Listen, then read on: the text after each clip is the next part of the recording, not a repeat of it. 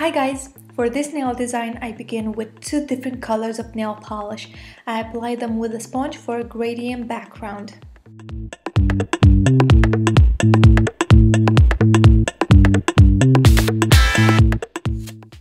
I cover everything with a glitter.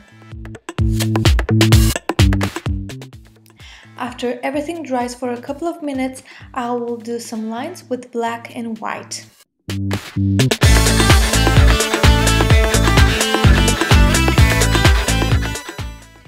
Here I apply some crushed shells.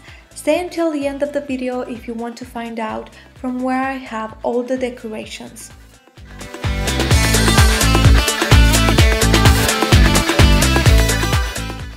Here are the Fimo slices.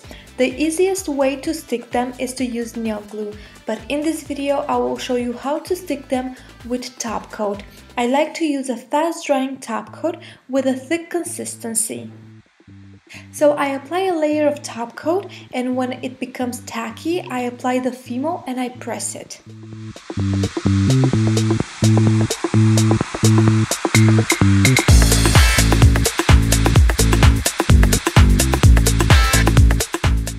I apply a second layer of top coat, and here you can see that I take advantage to apply some rhinestones.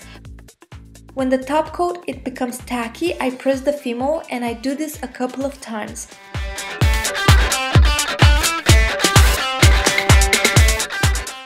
When I see that everything stays flat on the nail, I apply a final layer of top coat to make sure that everything is sealed well.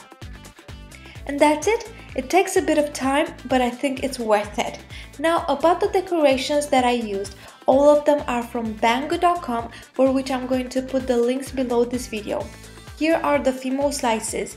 Each wheel comes with 12 different colors and designs. As you can see here, they are cut very thin. Here are the crushed shells. They come also in a wheel with 12 different colors. I think this kind of decoration is just perfect for summer. The colors are absolutely gorgeous. And that's it for this video, guys. I hope you liked it. Thank you very much for watching. Bye!